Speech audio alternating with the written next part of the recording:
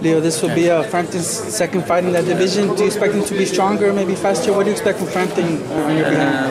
I think he's gonna be the same. It's been like 6 months since the last fight, so I think maybe a little bit stronger, but we prepare for everything, we sparring bigger guys than us in the sparring and everything, so that way when we face Frampton, it'll be the same or even better. I think that we're sparring with people that are really fast, stronger, heavier than me and everything, so that Frampton will be no different. Mentally, your father's illness affected you in that fight.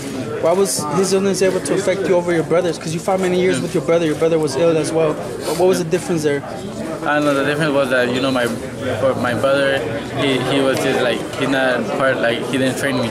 And my dad, he's always in the gym, pressure me.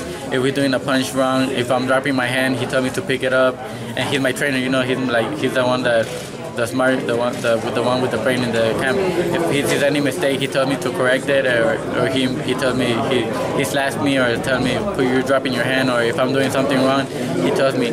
So I think that's what affected, that there was nobody in the camp to tell me what I was doing wrong or how to fight Frampton. I think that was what it affected me.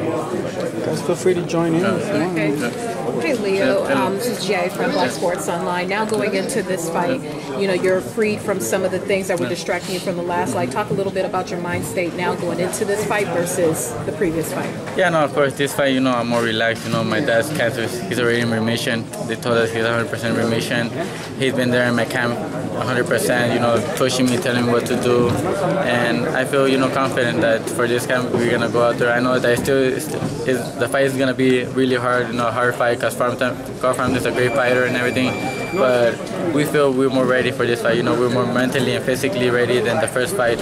So if the first fight was really close, I think for this fight, we take it by, even if it's going to be a close fight again, but we're looking at this fight, we're going to win it. Every fight you come into the fight in shape, but now we're still almost 3 weeks out from the fight. You look like you're ready to fight today. What has been different in your physical preparation for this fight? I've been giving 100% every day. I'm already almost away. I'm only 4 pounds away, like you say. I've been training hard. For this camp, I motivated myself. I pushed myself harder, even in my head. Like I say, I want this rematch so badly. I want to go out there and prove to all the fans that don't believe in me no more, or that the people that say Frampton is gonna win me this time again.